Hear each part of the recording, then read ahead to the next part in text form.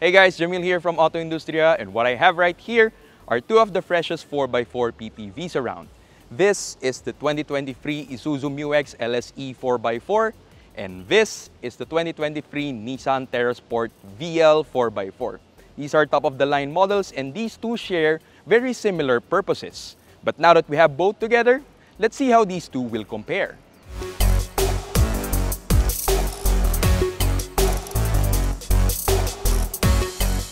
Let's start things off with the MU-X. Since this was launched a few years back, this current generation of the MU-X has gone from a rugged 4x4 look to something that's more upmarket, or something that's more family-friendly. You see it with the sculpted lines and the 20-inch wheels it is wearing.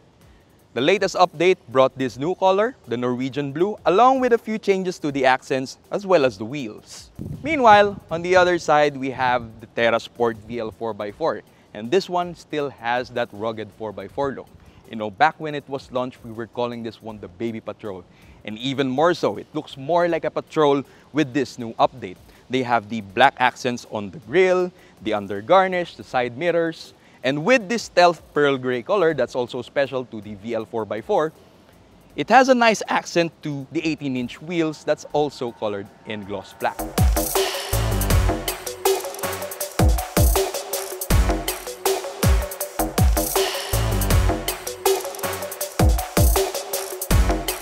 Both of these 4x4 SUVs are powered by turbo diesel engines, but let's start off with the MU-X. This one is a 3-liter 4-cylinder unit, and the Terra Sport has a 2.5-liter unit. Both have the different displacements, but they do produce the same amounts of power and torque, 190 PS and 415 Nm of torque. The MU-X is paired to a 6-speed automatic transmission, while the Terra Sport is paired to a 7-speed automatic transmission. And both are 4-wheel drive. So really, there's not much difference between the two. And now it's time for something new. Let's bring out the decibel meter. Now let's start off with the MU-X. Actually, the MU-X has a remote start function, but we can't really turn the engine on because the hood is up. So luckily, we have our good friend Nico to help us out. Nico, please start the engine. There we go.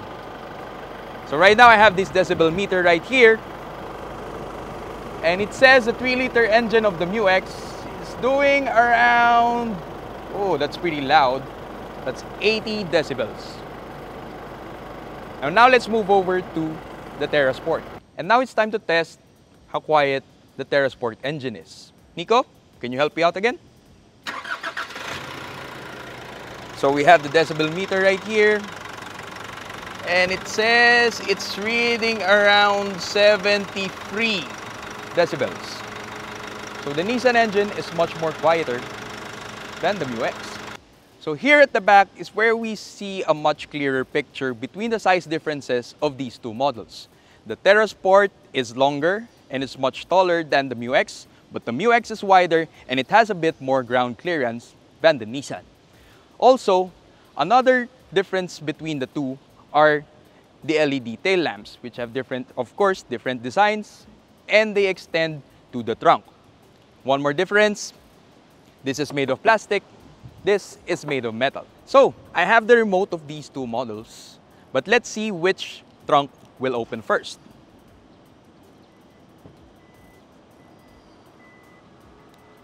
And just like my previous walk around, the MU-X has a power tailgate and has a smart sensor, but the Terra Sport, well, you have to do it on your own. So let's start off with the MU-X. Now that we've opened the trunk of the MU-X, you can see there's a flat cargo area. And with the third row seats up, you have about 16 inches of length from here to there. With the third row seats down, you have about 45 inches of length plus 44 inches of width. And if you need more space, you can fold the second row seats down and you get around 6 to 8 inches of length. Now let's move over to the Terra Sport. As I mentioned earlier, the Nissan Terra Sport does not have a power tailgate.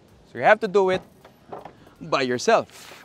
And once you pop open the trunk, this one has a very interesting feature. See the trunk right here, this one has an elevated point. So this one serves as your hidden cargo hold for things you don't want people to see. Plus, This one serves so that you have a flat loading area. From this point up to this point is around 20 inches. And once you fold the third row seats, you have about 45 inches of length plus 45 inches of width. And when you do fold the second row seats down, that's about 75 inches of length. So it has better length than the Mu X. Now let's check what's inside both vehicles.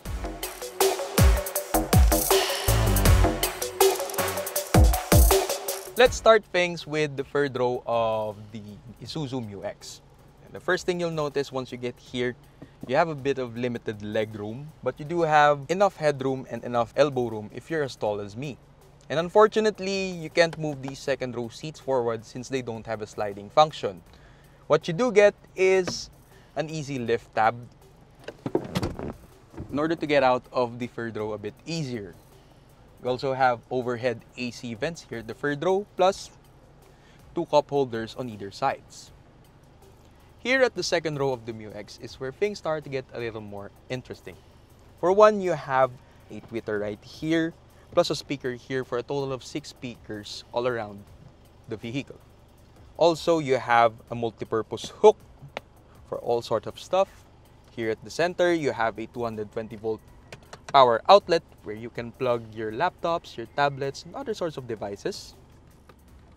You have 2 USB charging ports right here.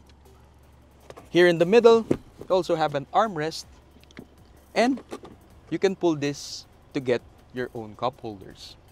At the top, you have these overhead AC vents and the controls for it. But one thing you'll notice is that the Mu X doesn't have the monitor in the second row anymore. The previous generation had it, but for this generation, they removed it. Compared to the previous generation Mu X, the current generation model has really leveled up in terms of cabin features. You now have leather accents, soft touch panels even on the dashboard, and this nice contrast stitching on the dashboard. You have this nice leather steering wheel and these metal accents in the middle. You have the controls for the infotainment screen in this side. On the other side, you have the controls for the adaptive cruise control. And here we have the massive touchscreen infotainment that also displays the clinometer. So if you're going off-road, you can see the pitching, the rolling. It even has its own altimeter. This particular screen also supports Apple CarPlay and Android Auto, so all well and good. So below it, you have a dual zone climate control system with these piano-like controls. So if you're gonna adjust, it's very easy. Underneath, you have the ports for your aux wires and another USB charging port. You also have a 12-volt charging outlet right here, but unfortunately, this doesn't have wireless charging. So this place is better off for your smartphones or your wallets, you know, that sort of stuff. So we have this shifter right here, which feels nice to the touch.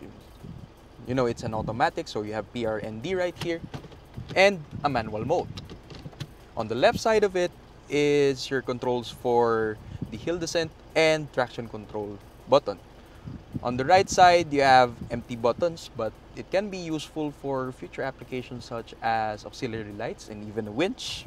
So below it, you have an electronic parking brake plus the auto brake hold function, which is very useful, especially when you're in traffic. You also have the button right here for the terrain mode and the rotary switch for the 2 high, 4 high, and 4 low. So you have the cup holders right here and the armrest that has the compartment that has generous space. So that's about it here at the first row of the Mu X. Let's hop over to the Terra Sport. So now we're here at the third row of the Nissan Terra Sport. And as you can see, I still have a bit of leg room, I have comfortable elbow room, and I still have a bit of headroom for my size. But as for the seating position, I've noticed there's a bit of an issue. The wheel wells are actually protruding, so I don't have quite a comfortable sitting position. I have one knee higher over the other, so on longer trips, this might be an issue for the occupants at the back. But there's something interesting here at the third row of the Terra Sport. Aside from the AC vents, which you see, plus the cup holders, it actually has an HDMI port here and a USB charging port. So the HDMI port actually connects to the monitor that's at the second row. And one more thing, Third row occupants of the Terra Sport can actually get out a bit easier compared to the Mu X because it has power folding second row seats like that one. Pretty clever. Okay, so we're here at the second row of the Nissan Terra Sport. And one of the first things you'll notice is that it has theater design seats. So you're seated much higher than the first row. So if you're a bit taller and your driver is a bit shorter, you can actually see the road ahead. Also, you have these center armrests with cup holders here, cup holders also on the door cards. Plus, you get USB Type-C charging port here, plus regular USB port for charging as well. These AC vents below, plus AC vents above. You also have the AC controls here at the top. And the unique thing about the Nissan Terra Sport is that it has this monitor right here. So you can actually play movies, all that sort of stuff while you're traveling inside the Nissan Terra Sport. Let's move over to the front. Okay, so we're now at the driver's seat of the Nissan Terra Sport, and it's actually a very nice place to be in. You have leather almost everywhere. Armrest, the seats, the door cards, even this decal steering wheel which has baseball stitching. It also has the controls for the infotainment system and the cruise control function. The instrument cluster is a combination of analog and digital. The middle one is for the multi-information display. And this is where you can see there's an inclinometer, plus the 4x4 system. So right now we're at 2 high, so it says 4x2 right there. You also have fuel economy, your speed, and also the controls for the ADAS system. So the forward collision warning, blind spot monitoring, and the lane keep assist. Moving on. The infotainment system has a nice display. It also shows the 360-degree around view monitor. So it has the reverse camera plus a bird's eye view of the Nissan Terra Sport.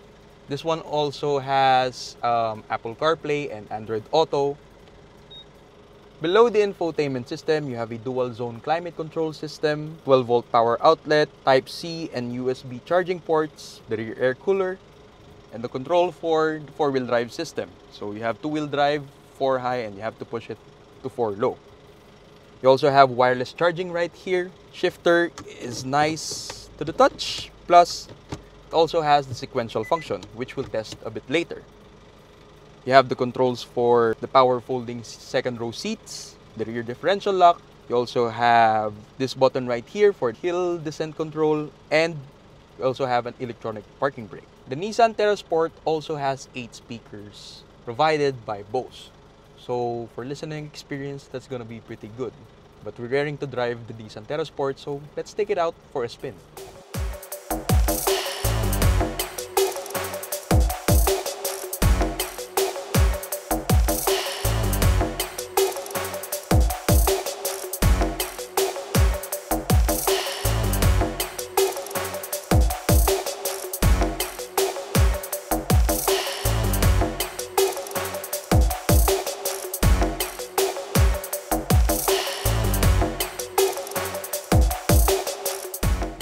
I know that some of you guys have been waiting for us to do a 4x4 showdown between the Mu X and the Terra Sport in our favorite playground, but unfortunately the weather did not permit us to come visit that place because we may end up testing and going over the water wading limits of both. So that's something we don't want to do in this review.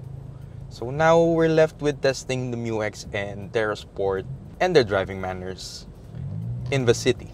You know, ever since we've gotten behind the wheel of the Mu X, we can't help but notice how much it has leveled up over the previous generation. The materials are much better inside, the driving position, the ergonomics, it's much better, and to be honest, it's not like the typical Isuzus of yesteryears because, you know, the controls are lighter, there's better, you know, like it's more precise in the brakes, and it feels less heavier, it feels less truck-like. And you know, now that the ride has gotten a bit firmer, it's also gotten a bit more responsive to your inputs. You know, the steering, is pretty good for an SUV, and it's nice and responsive. But what I do really like about this MU-X is its 3-liter engine. Now, some of you may think because it has a big engine, it is fuel thirsty, but it's not. 3-liter engine has plenty of torque down low, so you don't have to rev it as high in the city, and the result of that is you get better fuel numbers. Right now, I've been averaging 9.5 kilometers per liter in the city. And that's impressive, especially for an engine in this size. And it's a big SUV, so you don't really expect those numbers coming from a PPV, and especially it's 4x4, so you have more weight in front, so that affects fuel economy as well. On the highway, you average around 14 kilometers per liter. And in the highways, you also get the benefit of having the adaptive cruise control. Plus, since this one is the top-of-the-line version, this is the top-of-the-line model, you also get the blind spot monitoring, the lane departure warning. So it's all very much loaded in terms of features. So how will the Terra Sport compare to this one? Well, let's switch over to the Terra Sport to find out. Like the Isuzu MU-X, this is not our first time driving the Nissan Terra Sport. The last time we were in Palawan, I was with Geloy, and we went on a 6-hour trip from Puerto Princesa to El Nido. Those consisted of winding roads, zigzags, plus long stretches of paved roads. What I can truly say is that the Nissan Terra Sport is such a relaxing SUV to drive in the city and also on long distance trips. And that is because you have these zero gravity seats that hold you firmly in place, and it does help in reducing travel fatigue. And in the city, the suspension, which is buttery smooth, absorbs most of the road imperfections very well. It's not a floaty ride. It's still, the SUV remains composed as you go over those bumps like what we have here in EDSA. And handling wise, it's not the Terra Sport's strongest suit, but so does the rest of other SUVs because it's not really a priority in this class. And for its engine, the 2.5-liter engine has plenty of power. But with that said, Nissan could work on improving the transmission and the gearing in particular of the 7-speed automatic transmission. You see, I think the Isuzu MU-X has an edge over the Terra Sport in that aspect. And that is because the 7-speed automatic tends to be tuned to keep the RPMs right around the 2,000 to 2,500 range before it changes gears. And that affects your fuel economy, especially here in the city. There's a big effect in terms of fuel economy. Up to now, I've only been doing 7.5 kilometers per liter in the city. But the trade-off to that is the 7-speed automatic is better suited to long distance driving because the extra gears give me 16 kilometers per liter, and that's actually pretty good. And because this is the top of the line Terra Sport VL 4x4, you also get Nissan's intelligent mobility features. Some of them are the 360 camera, the around view monitor, and some ADAS features like blind spot monitoring, for forward collision warning, the rear cross traffic alert. But you only get the standard cruise control, unlike the MU-X that has an adaptive one. So really, it's neck and neck between the MU-X and Terra Sport in terms of features, the exterior. So which one do we pick? Well, let's go back to the warehouse and discuss a bit more, especially the pricing.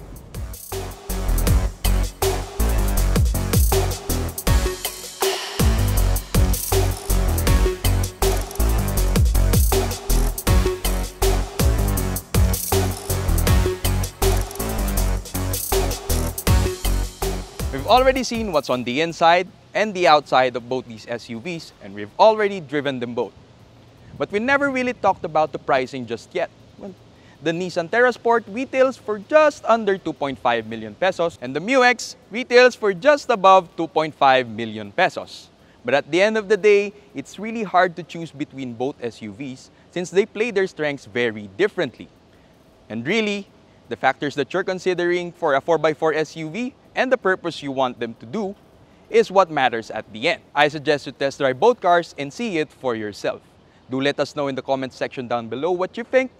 This is Jamil Lacuna of AutoIndustriya.com. Thank you for watching.